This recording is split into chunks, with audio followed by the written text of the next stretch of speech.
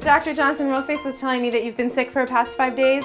Okay, and you've had some achiness and some runny nose and some cough. Okay, and then fever as well. Your child is sneezing, coughing, and has that achy, feverish, can't move a muscle feeling. How do you know whether it's a cold or the flu? The flu, you're gonna feel very achy, very tired. It sounds like that's what's been going on. A lot of times the flu is a term that parents will frequently use for a variety of illnesses. Runny nose, vomiting, diarrhea, all of those have been used. Dr. Jaime Friedman of Children's Physicians Medical Group says it's important for parents to know the difference between cold and flu symptoms. Influenza is a viral infection that is very serious and can cause high fever, body aches, chills, headache, fatigue, sore throat, sometimes a cough. Cold symptoms usually last for about a week. Most flu symptoms gradually improve over 2 to 5 days, but it's not uncommon to feel run down for a week or more. If the child is seen within the first 24 to 48 hours of symptoms, we can treat the child with Tamiflu, and we can also treat household contacts with Tamiflu to prevent spread.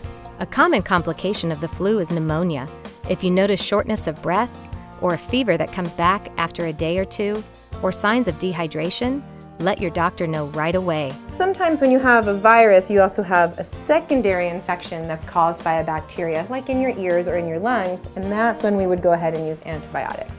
We do have flu shots that are available to prevent the flu, and that is a really important way to keep people from getting sick. The youngest age to get the flu vaccine is 6 months, and we recommend the flu vaccine for every child 6 months and over. Do you feel like things are starting to get a little better? Yeah, today they started to get better. Exactly. So I think the next few days you're going to see some improvement.